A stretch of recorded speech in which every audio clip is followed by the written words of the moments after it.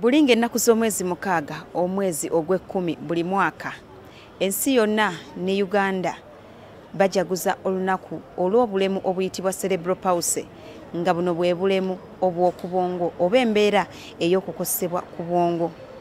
Olwaleero mu program obulamu bulemu nga tusemberera olunaku luno tusazeewo twejjukanye ku bulemu buno oba embeera eno buva ku kiki ekibuleeta. Maama amanya atya nti omwana we alina obulemu buno era singa oba n'omwana alina embeera y'emu wandimukutte otya wandimujjanjabya otya? Nkwaniriza nnyo ku BBS Terefayina yaffe ey'Obwakabaka bwa Buganda program obulamu bulemu gye nkuleetedde olunaku olwaleero. Nze Nalongo Farida Nakayiza nkwaniriza olwaleero tulina Dr. Ambrose Asimwe ng'ayongera okunnyonnyola ku bulemu buno nga bwe nkutegeezezza. Ate ka tumweyungeko twongere okumanya Cerebral palsy kye ki? Obulamu bulemu.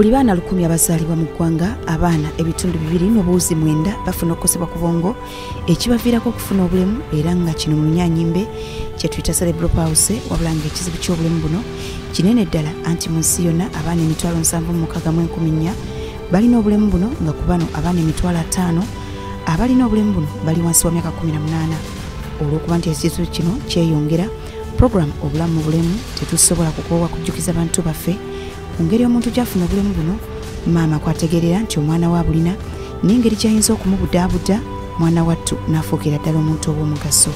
Dr. Ambrose Asimwe ng'ono mukugu mu kujjanjaba n'okubudaabuda abantu abalina obulemu buno agamba nti buno omwana abufuna mu kaseera ng'omwana ali mu lubuto lwa nnyina naddala ng'obwongo bukyazimbibwa mu kiseera ng'azaalibwa ne mu kiseera ng'amaze okuzaalibwa nga bw'annyonnyola. Bwe twogera kukosebwa ku bwongo kye tuyita Cerebral palsy kubanga mutera nnyo okubuuza Cerebral palsy tekirina kigambo kimu kya Luganda tekiriiyo sinakiraba wabula tugamba nti okukosebwa ku bwongo mu baana abato naddala wansi w'emyaka 5. bwe ngamba baana abato ntunulira n'omwana ng'akyali mu lubuto olw'okuba obwongo tebwazimbibwa bulungi ng'omwana ali mu lubuto kubanga obwongo bw'omwana butandika okuzimbibwa maama ng'olubuto lwa weeks 5. Kati kaseera ako obwongo buyinza obutazimbibwa bulungi nekiviirako omwana obuzibu oba obwongo bumaze okuzimbibwa ku stage awo buyiseewo mu makatikati omwana ng'ali mu lubuto oba ng'azaalibwa oba ng'amaze okuzaalibwa n'afuna okukosebwa okw'enjawulo n'afuna obuvune oba kye tuyita insult kisobola okumuviirako embeera gye tuyita Cerebral palsy. Nkozesa ekigambo embeera omuntu ayinza ogamba ate lwaki mbadde manyi kirwadde si kirwadde. Cerebral palsy mbeera tewali kintu kimu bwe kiti kye tusimbako essira ne tugamba kyekireeta Cerebral palsy naye waliwo ebintu bingi nkuyanja bye tulowoozaako nti bisobola okwongeza emikisa gy'okubanga omwana wo asobola okukosebwa ku bwongo n'afuna Cerebral palsy. Omwana ng'ali mu lubuto ng'azaalibwa oba ng'amaze okukola ki okuzaalibwa. Abaana abasinga mu nsi yonna abalina embeera ya Cerebral palsy bagifuna nga bali mu mbuto nga maama oli lubuto omwana we ajja kufuna Cerebral palsy ng'ali mu lubuto tujja kulaba kiva ku ki then percentage eddako awo ng'azaalibwa then percentage entono nga bamaze okuzaalibwa. Nkugambye nti weeks 5 mu bumpimpi obwongo bw'omwana butandika okuzimbibwa. Ekirungo kye bayita folic acid kiyambako ku kikola ky'obwongo n'enkizi. Kati maama gwe atalina folic acid emala oyinza okubanga n'emikisa emingi okubanga obwongo bw'omwana tebuzimbibwa ki bulungi. Ogenda kuzaala omwana ng'obwongo tebwafuumingibwa kumalayo ogenda omulaba nga akatwe katono nnyo ng'alina microcephaly ate ng'emuleetedde Cerebral palsy. Omwana asobola okubanga kaseera akayiseewo bulungi naye maama ng'oli lubuto n'ofuna bino ebintu wammanga ne byongeza emikisa gy'okubanga omwana we asobola okukosebwa ku bwongo. 1 infections obukyafu naddala omukyala ng'ali lubuto abasinga bafuna UTIs UTIs bwotazijjanjaba maama ali olubuto zisobola okucrossinga ne zigenda eri n'abaana omwana mwakulira ne zikosa obwongo bw'omwana. Bwe njogera ku infection ne malaria sigirekayo. Malaria is also an infection. Omusujja gw'ensiri maama ali olubuto gusobola okukosa oba ne kukosa n'omwana ali mu lubuto. Omwana ali mu lubuto asobola okufuna stress, asobola okufuna stroke olwokubanga maybe maama ayinanga hypertension, pressure ya waggulu, oba oluusi maama ayina stress. Who knows, omwana ali mu lubuto afunye embeera ya stroke. Stroke yembeera ejja olwokubanga obwongo tebufunye bulungi oxygen, olwokubanga waliwo ekizizza omusaayi ogenda ku bwongo kubanga oxygen atambulira musaayi, oba waliwo obwongo buyisemu omusaayi ekiteetaagisa. Ischemic stroke ne hemorrhagic stroke. Omwana ali mu lubuto asobola okufuna stroke n'agenda ozaalibwa nga yakosebwa ku bwongo. Nga tukyali mbuto bino ngenda biyisaako ku Terefayina. Maama asukka mwana omu ng'oli lubuto naalongo okudda waggulu, olina emikisa emingi okuzaala omwana ng'akoseddwa ku bwongo omu ku bo oba bonna. Sigambye nti bannaalongo bonna bazaala omwana nga yakosebwa ku bwongo, naye ngamba emikisa mingi. Omwana gwe bazadde nga tannatuusa wiikisi 37, tannatuusa full term, ayina emikisa emingi okufuna ekizibu ku bwongo mwe bumuyita ba premature. Sigambye nti buli premature yafuna ekizibu ku bwongo yafuna cerebral palsy, naye emikisa mingi. Waliwo abakyala bulijjo nga tebafuna mbuto, naye because of assistive reproductive technology, mu ngeri y'okubanga waliwo technologies ezizze ng'omwami tebase na mukyala ne bafuna omukyala n'afuna olubuto. Ebiseera ebisinga abaana bava mu method eyo babeera n'emikisa emingi okukosebwa ku bwongo. Omwana ng'azaalibwa asobola okukoowa n'alakinga enough oxygen ku bwongo. Abazadde tubalabye nnyo nga kugamba omwana wange yakoowa nekimuviirako butafuna oxygen emala ku bwongo. Abasinga tubalaba tubabasako oxygen, tayonka, bintu bingi ebituukawo ng'afunye brain damage. Omwana asobola okubanga omaze omuzaala nga mukyalina mu ddwaliro n'afuna omusujja gw'ensiri, high fevers, n'afuna meningitis, gye mulaba nga abasawo bagezaako okukebera amazzi g'oku mugongo. Oba omwana n'agwa wansi n'afuna head injury, okiraba omwana ayinza okubanga yagendako ne mu ssomero ng'ali ne mu nasale, ali wansi w'emyaka 5, n'afuna ekintu ne kimukosa n'aviira ku ekyo n'afuna brain damage, n'afuna cerebral palsy. Nga tumaze okutegeera ebiviirako embeera eno, ate katulaba obubonero maama koyinza okulabira nti omwana gw'olina aliko obulemu bwa cerebral palsy. Akabonero akasookerwako ye mwana azaaliddwa n'atakaabirawo. Abasawo kye bagamba nti kyabulabe nnyo era ng'omwana ono aba asaanye okutwalibwa amangu mu bakugu bamwekebejje. Omwana okwesika nga si mulwadde, omwana alebere nnyo, omwana atakola bulungi mirimu nga banne n'ebirala. Bwe bumu ku bubonero maama kwe wandisinzidde n'oddukira mu bakugu nga bukyali. Sigambye nti buli atakaabirawo nti ajja kufuna cerebral palsy, naye ebiseera ebisinga abaana bafunamu obuzibuzibu naddala ku kikula ky'obwongo. Naye omwana wo ng'ali waka n'olaba ng'alina ebintu bino wammanga, yanguwa mu ddwaliro, todda mu kuwuliriza bibwozibwozi by'abantu. Olina obanga yazaalako ng'alina abaana 9. Omanyi abantu abazaala-zaalako abakadde beefuula nti bamanyi buli kimu. Temuli basawo, musobola okuyambako abantu, naye kyandibadde kirungi n'owulira n'omusawo kyakola ki kyakugamba. Omwana afuna okwesika naye nga tosobola kunnyonnyola kuva ku ki. Omwana talina temperature, talina muliro mungi, kubanga abamu beesika nga amaze okufuna high temperature ng'alina omuliro. Yolaba omwana agwa ekintu amaaso galinga gabulirayo, agwa ebigo, jangu mu ddwaliro. Towa mwana bintu bitategerekeka. Omwana ng'alebera myezi 6 kudda waggulu, naye olaba omwana talaga sayini za kutuula, ensingo nnafu egweri bw'ogitaddemu akaso abamu giteekamu akagoye. Anti bimanyi bajja babitaddemu. Waliwo yajja ng'alina ekigere ky'enkoko mu kiwato wano, n'angamba jjajja omwana yangamba tokijjangamu omwana kyekigenda omuleetera kutuula. Ebyo nga tonnabikola nkimanyi essaawa ezo abazadde abasinga babeera desperate, bagezaako kunoonya bulamu bwa mwana, naye jangu kuba eri abasawo. Omwana akula empolampola, myaka 3 tannaba kwogera bulungi, oba ayogera tebikwatagana bulungi, ebigambo tabigattiriza. Emyezi 8 okwogera kukubuzaabuza, oli kanyata. Omwana asobola obutawogera nga talina na kanyata. Abamu babalimbye nti bakasala, naye ng'ogamba tebaka. N'olaba nga abantu abamu bajja kubafera. Omwana asobola obutawogera oba obutawogera bulungi nga talina na kanyata, simply because nga yakosebwa ku bwongo. Omwana nga tawulira bulungi, talaba bulungi, omwana akakanyala nnyo, alebere nnyo, omwana mulete mu ddwaliro nze siraba lwaki omulese waka nga tonnabuuza ku basawo. Omwana okukaaba ennyo okutalina kunnyonnyola nako kandiba akabonero maama ke yandyekengedde era akatalina kubuusibwa maaso naddala mu mbeera eno. Omwana ng'akaaba nnyo that irritable cry pampa wagikyusiza wamuwadde ekyokunywa wamuwadde ebbeere wamuyonjeza naye olaba omwana akaaba nnyo ekisusse akaaba ye togitegeera muleete mu ddwaliro tosigala waka. Leeta omwana kubanga abaana abamu bafuna irritable cry because yafuna kukosebwa kuki ku bwongo oba yafunyeemu kukosebwa kuki ku bwongo. Sayidi emu ey'omwana yakosebwa yasanyalala olaba tagikozesa bulungi nga sayidi endala. Omwana muki muleete mu ddwaliro.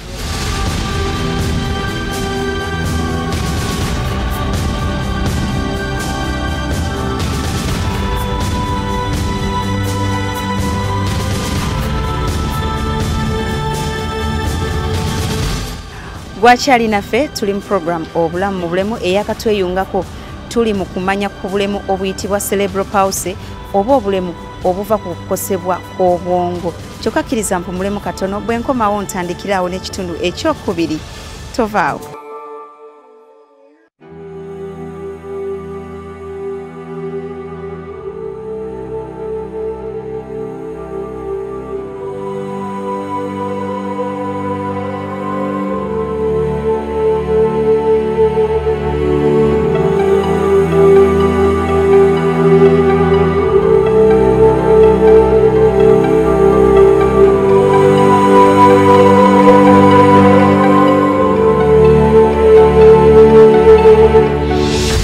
Kulisayo nnyo mu kummulamuko n'enkwaniriza nate mu kitundu ekyokubiri ekya programu yaffe obulamu mu bulemu. Tukyalina omukugu mu kujjanjaba oba okubudaabuda abantu naddala abaana abato abalina obulemu obwa cerebral palsy. Ngono si mulala ye Dr. Ambrose Asiimwe. Katulabe ekitundu ekyokubiri tulaba tebyatekeddeteekedde ku bulemu buno mu kitundu kyaffe kino. Nkwaniriza.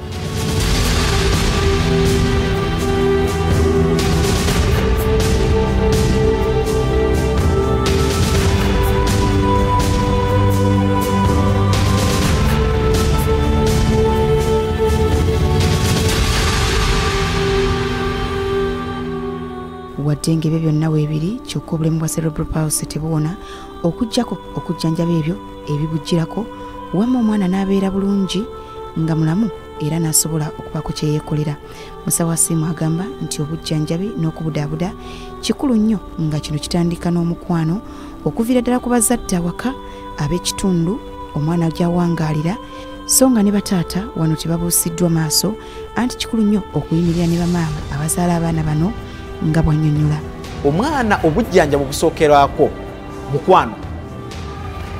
Abaana abalina obulemu bwa cerebral palsy bw'otabawa mukwano munnange tebavaamu bulungi. Omukwano guno gutandika n'abazadde ate abazadde bano ntannyo bagamba temujja kuwa bano abaana mukwano nga temubakkiriza. Waliwo omuzadde nga tannakkiriza nti alina omwana aliko obulemu bwa cerebral palsy.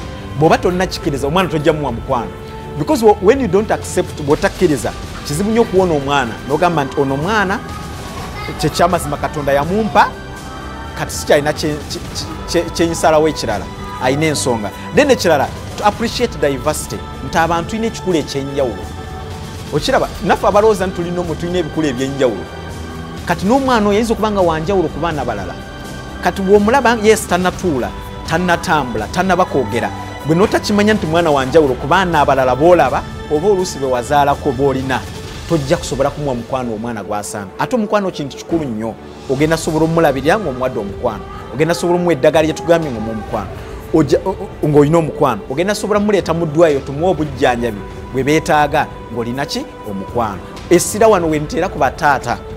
Bataata sigamba nti bwe mulina mukwano, abakyala balina omukwano naye abasinga munnange badduka ne balekerera abakyala bokka. Naye bataata bali eyo kino ekizibu tekyaleetebwa maama w'omwana, nedda mukudduka mu bukyamu bw'ojja n'obeerawo n'obanga tolina ssente nnyingi kituufu abaana babbeeyi naye emotional support gy'owa omukyalo ono kintu kikulu nnyo. Omwana ono asuze nga akaaba yesika oluusi maama yeetaaga okumufumbirako ak'okulya bintu bingi byalina. Abaana bano balina emirimu mingi kibala abaana abakyala munange tulina okubeebaza era nze mbasabyotinga 24/7 care okumuliisa kitwala ssaawa namba teyebaka mangu okumuwa eddagala olwana naye abamu tebagaaya bulungi n'osanga nti wetaaga okumutwala mu ddwaliro. Abaana bano abazadde bwe bajja mu ddwaliro tubagamba leeta omwana buli lunaku afune therapy kubanga bwe tuba tukola ku by'obwongo twetaaga consistency.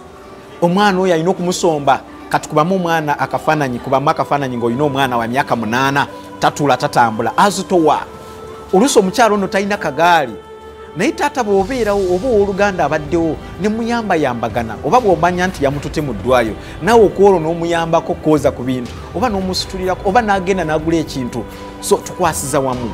Kati bwe bwe mubikola ne neiba kijja mwanguyira gwe taata ne maama. Kati nze neibawo nnyinza okulaba bwe maama ne taata mukola ki bwe ndaba nti omwana wo muyina engeri gye mumuyisaamu mumuyonja mumunaaza mumwambaza bulungi munnange kizibu nnyo okumuboola yadde alina otuluusi otonotono ngenda kumusitula. Kati mugenda gamba nti abantu ab'ebweru baboola abaana baffe naye nga mmwe temunnakola kisookerwako. Ng'oggyeko obujjanjabi bw'omukwano awaka wabula tekikomaawo anti n'enzijanjaba y'abasawo nkulu nnyo nga wano bajjanjaba okwesika mu baana bano omusujja so nga n'endya kikulu naddala emmere ezimba omubiri newankubadde ng'olumu ekalubamu ku bazadde abamu olw'ebbeeyi yaayo. Abamu abaana balina stiff muscles akakanyala nnyo, abamu osanga bassa bubi, abamu balina complications ez'enjawulo. Kati musawo ajja kugamba kati muweeyo eddagala era naddala okwesika ojja kulaba omwana bwe bamala okukola Ageesigika oba omusawo n'amwekebejja bulungi ne bagamba kati muweeyo ki eddagala bwe riti. Era abazadde abali eyo mmanyi nti abaana beesika balina okubeera ku ddagala ate ng'omusawo yalikugambye. Then obujjanjabi obulala is rehabilitation exercise no bajja mu ddwaliro ne tusooka kubakebera kubanga abaana babiri basatu abalina cerebral palsy baawukana. Tujja kubawa exercise naye ojja kulaba exercise etuwooli nga zaawukana kwono waliwo alebera waliwo akakanyala waliwo manya omukono guli bwe guti waliwo ogulu guli bwe guti waliwo kwegamba atambula bulungi wala tatambula bulungi waliwo alaba waliwo atalaba. Kati tukola nabo mu ngeri eki ez'enjawulo. Kati exercise no bajja wano ne tutakoma kubakolako kyokka wabula ne tuyigiriza abazadde kubanga engeri gye bakikolamu ewaka si mu bukyamu kubanga abamu tebasobola na kujja buli lunaku tebalina na transport. Omwava imagine omuzadde ng'ava Luweero ng'alina okujja bunaku so tubaako bye tubayigiriza naye ne tubagamba nti bw'oba osobola okujja kyamisinzo eki obukulu naye tubawa training bakayateekazi bamu bw'obeera ewaka sigala ng'okola kino omwana bino ebimu ebibadde bibine Steve ajja kugenda ng'akola ki ng'akakkana ensi ng'ebadde ennafu mu mpolampola gwe tokoowa ajja kugenda ng'akola ki ng'akikola. Waliwo abaana batuuka nga balina complications nga beetaaga surgery collecting some deformities oba yakyama somewhere omukono gwasikatira yafuna contractures oba alina deformities nga ziri severe ne tugamba nti omwana yeetaaga ki okulongoosebwa oba bwonna bujjanja betubulina. Nutrition kintu kikulu eri omwana yakosebwa ku bwongo. Eri maama ayonsa omusawo waffe akuwa amagezi okusigala ng'oyonsesa ddala omwana ono singa oba omuzadde kubanga ebbeere lirimu ebirungo byonna omwana bye yeetaaga okukula obulungi. Naye olw'okubanga challenge ebasanga nti oluusi olwa stress y'okufuna omwana aliko obulemu omwana amabeere gabula neyeetaagamu ebintu bingi sijja kubanenya naye ngamba bw'oba osobodde okuyonsa omwana ng'ofuba sigala ng'oyonsa omwana wo asobole okufuna benefits za breastfeeding. Naye naawe atayonsa tufube nnyo abaami mu providingira abakyala namwe abakyala mugezeeko manyisi byangu naye naawe aliyo osobola kukwasiza ku baana abantu ebyendya kiruma nnyo omuzadde bw'ajja wano okumujjanjaba naye nga yasuze enjala omwana ne maama kenyini nga yasuze eki kati bye tukola biyinza obutakola ki biyinza obutakola makulu. So ekyendya kintu kikulu nnyo eri abaana babo naddala ebyobwongo. Bangi muwanuuza enkola ez'entegeka y'ezzadde okubanga ze zivaako kanaaluzaala oba okufuna obulemu obw'enjawulo ku baana wabula omukugu waffe kino akisambaze era wano wasinzidde n'akoola abazadde bonna okubeeyungako omwezi ogujja bajagulize wamu olunaku lw'obulemu bw'okubwongo obwa Cerebral palsy. Family planning tekosa bwongo bwa mwana teeta Cerebral palsy. Katugogamba obwala bw'ekibuga tebwagala kuzaala buli ku family planning era bazaala abaana bwe batyo ne musala omugambo nti abazaala abaana bwe batyo bagaga bokka waliyo n'abaava babalina. Okitegedde sigamba nti oli yamuwongayo ne musanga omwana oyo ne mutagala muyambako mumusanze nga yesika abaana abamu balina epilepsy balina ensimbu okifo ky'okumukwatako nti bigenda mukwata byewaabwe kumba ate nga omwana ono abadde yeetaaga ki obuyambi bwo. olunaku lw'abantu abakoseddwa ku bwongo olwa cerebral palsy kubanga lwaki ngambye abantu waliyo abantu abakulu abawangaala ne cerebral palsy batandika mu buto ne bakula nene embeera naye ebiseera bisinga tutumya nnyo baana kubanga bebasinga ki obungi olunaku lwe World Cerebral Palsy Day olunaku lukuzibwa mu nsi yonna si mu Uganda wokka era lwatandika okukuzibwa nga 2012 era ne ku mulundi guno 2024 omwaka guno tugenda lukuza celebrations ziri ku Blend Gardens e Bwaise ku Mambule Road we ziri okuva ku macha sawa 2 mpaka we tunakoyera mpaka olweggulo wabula olunaku olwo lutegeeza kikulu era buli omu bwawulira kino nga nchogerako wandibadde ositukiramukko oba notandika okwetegekera olunaku olwo okuva sawa 2 mpaka olweggulo kubanga olunaku lukulu lutegeeza ntucelebratinga obulamu bw'abantu abalina cerebral palsy kintu kikulu nnyo si kyangu bantu bano bayita mu kusoomozebwa kw'enjawulo waliwo omuzadde agamba celebratinga ki ndaba tatambula nedda ayinza okuba tannatambula naye alina obulamu wewazaalira omwana oyinza okusanga bamu tebasimatukaneko oxygen ne baafa then it's another day to create awareness okwongera okutegeeza ensi nti abantu abalina cerebral palsy gye bali balina omugaso jangu kwola olabe basobola okukola special talents gomanye nti omuntu okosebwa ku bwongo abantu abasinga bamanye yakosebwa ku bwongo tategeera olabe bye basobola okukola intelligence gye balina nammwe abalowooza nti muli nomo bye mutasobola kukola mujje mulabe ebintu ebyenjawulo oluno olunaku abazadde basinkana balina abaana bwe bati abalina abaana abaliko obulemu ne beewa amagezi ne basharing experiences nagamba omwana wange namukuza bwati owange namukuza bwati ne bafunamu ideas ko olunaku waliyo abasawo free consultations waliwo abasawo nga bulijjo tokiranga okubalaba kuno ojja kujja consulting free of charge baba balina kye basobola okuwanga amagezi ojja gafuna obujjanja maybe obusoboka koolwo nkozesa ekigambo obusoboka bajja bukuwa kati gwe omuzadde ali eyo bw'owulira kino kye ŋŋamba nga mukaaga ogw'ekkumi lujja kuba lunaku lwa Sande abaami batera nnyo gamba abaami bagamba tubeera bize kusande kwolwo jangu n'omukyalawo leeta omwana jangu omwana asanyuke afune entertainment afune bino ebintu byenjogeddeko alaba abasawo alaba abazadde abalala obeera inspired olaba omwana nti asobola okukula naaweza emyaka 3 ate ng'alina obuzibu buno weewaawo sisobola kubirambulula nnyo kubanga bibadde bigambo bya mukugu alina obumanyirivu mu kubudaabuda n'okujjanjaba abaana naddala abo abalina embeera eya cerebral palsy naye kyeŋŋenda okukkaatiriza lwe lunaku lwaffe olw'obulemu buno olw'abaana bano olw'abantu bonna abalina embeera eno ey'okukosebwa ku bwongo olunaku luno lubaawo bulinga 6 omwezi ogw'ekkumi buli mwaka era olw'omwaka guno lugenda kukuzibwa wali ku Blend Gardens ng'omusawo waffe bw'ategeezeza n'olwekyo maama taata bw'asobola okukwasizaako abaana bano omuntu ssekinnoomu ayagaliza ebirungi abantu bonna abalina obulemu buno ffenna tuggwere mu kifo ekyo tumanye abakugu ki kye bateekeddeteekedde enzijanjaba endya okumanyisibwa okubudaabudibwa byonna gye biri ku lunaku olwo lujja kuba lunaku lwa Sande ate nga bya bwereere kale keerako osobole okuba ng'otambula n'abakugu naawe maama ali eyo ng'obadde mu kwekubagiza gy'ogenda okusinkana maama omulala alina omwana ali mu mbeera y'emu ng'owuwo oba oluusi n'okusingawo muwaŋŋane amagezi sisobola kwongerako okujjako kusiibulira wano nze Nalongo Farida Nakayiza nkwagaliza ekiro ekirungi program obulamu bulemu njiwunzikidde awo awangaale nnyo masomoogi